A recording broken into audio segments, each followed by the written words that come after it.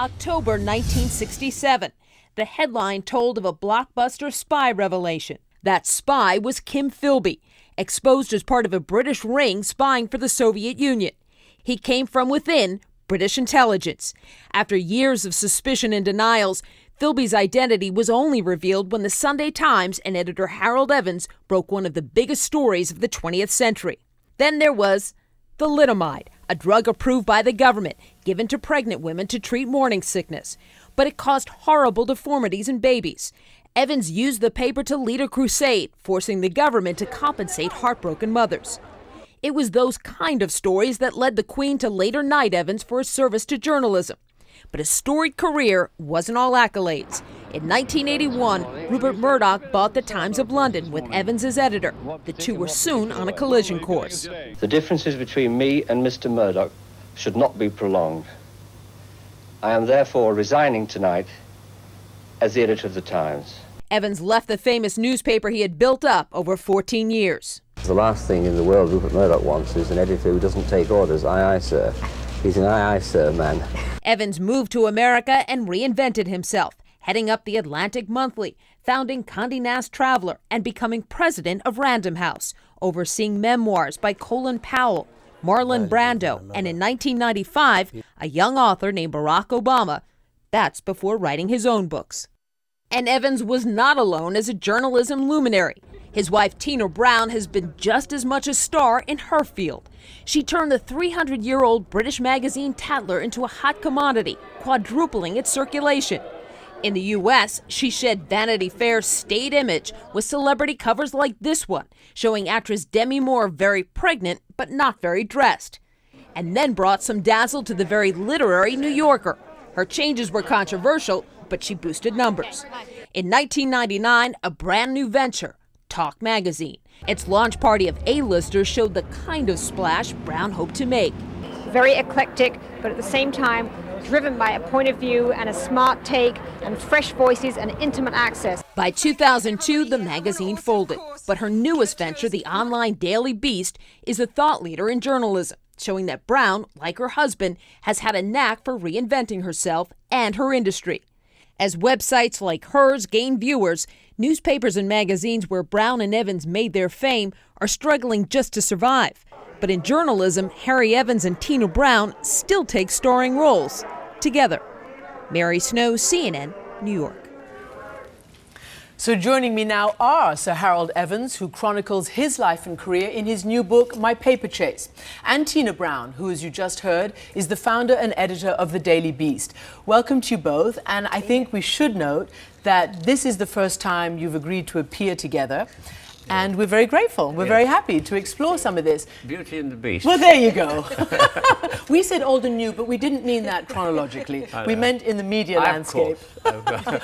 You know, I want to ask you, Harry, I was watching you watch that report, and when you came up resigning during the tenure of Rupert Murdoch at the Times, you look quite wistful.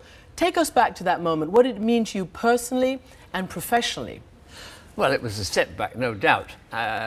Maybe I made some mistakes, but I don't want to dwell on it too much because it was a very adventurous time. Nobody has ever edited both the Sunday Times and the Times, so I was very glad to edit the Times even for a year before the guillotine came down. I was wistful because it meant I was going to say goodbye to a lot of wonderful colleagues and people, but I had no idea that I was going to have what Scott Fitzgerald said was impossible, a second act in America. So I have no regrets looking back. I mean, the United States gave me an embrace, and I've put down roots here. You'll have a job to pick me up again now. And embraced Tina as well. Well, metaphorically. I'll say. Yeah, I'll say it's just been one success after the other, except for Talk. Well, I have had the most amazing time in America, you know, and actually what was exciting for us both was to come here together, sort of in a strange way, in equal terms, because in England, of course, Harry was the huge superstar in English journalism. When we came to America, we both came as sort of new immigrants, really, and we've had this adventure together, and it's been the most remarkably, fabulously, you know, exciting time. What is different for you being a journalist in America rather than back in Britain? I think that in England and Britain, you do always feel the boundaries. You know, I mean, in America, there's this wonderful sense of a free place to conquer in terms of audiences that are ever growing. There's a sense of freedom of reporting. I mean, not until I worked in America did I understand how tight the legal laws are in England and how constrained you are, and how this whole atmosphere of sort of class and just the establishment and the law in terms of libel are actually, you know, just something that British journalists accept. And I hadn't felt imprisoned about it when I was there, but working here, it's a very different phenomenon, which I think you feel too. It is. When I joined the Sunday Times as editor, I mean, I joined it earlier, and put out my hands in an exclamation, this should not happen. I found there was a wall here and a wall here. And it was a legal wall saying you cannot say this, you cannot expose the thalidomide children, you cannot campaign for the thalidomide children, you cannot investigate. So how did you do it? Well, a certain with amount all those pushback. Well, you broke down the walls. I mean, I broke down the walls. How did I break down the walls? First of all, I had a very rare thing, a lawyer who believed in publishing the truth. You'll miss truth in the CNN ads, okay, so you'll appreciate that. And he showed me how I might challenge the law in a not just by saying, oh, I'm going to defy the law. There's nothing. I believe in the rule of law, so we had to do things as legally as we could, but challenge. And he gave me the idea. And secondly, the support of a proprietor, Roy Thompson, who totally believed in investigative journalism, who totally believed in challenging authority.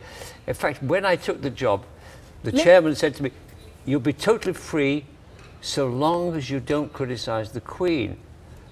I said, so it's okay to criticize her government? Yes, go ahead. So thalidomide had an effect. Breaking of that story meant that that drug was no longer given to women. The greatest effect, we got compensated for the children, which was being denied to them.